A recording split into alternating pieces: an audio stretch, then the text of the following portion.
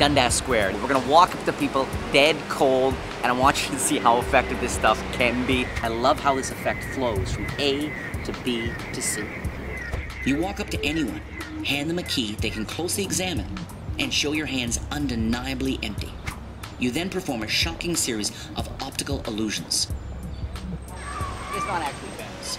And finish by somehow pushing your finger through the tiny hole in the key.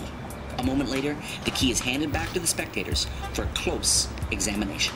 It's one of these bulletproof routines that I can literally do, can do for anybody in any context. A key is a very interesting thing for you to put your finger through, because if you look at the classic karate coin, for example, where you borrow a coin with no hole in it, you put your finger through, it looks good, but how credible is it? Does it in fact shout switch? Whereas if you have something that already has a little hole in it, all of a sudden there's this credibility. They're willing to get on the bus in a whole new way. It's angle proof. There's so much about it I love. And again, it's because of the structure that I think Tight Spot works so well.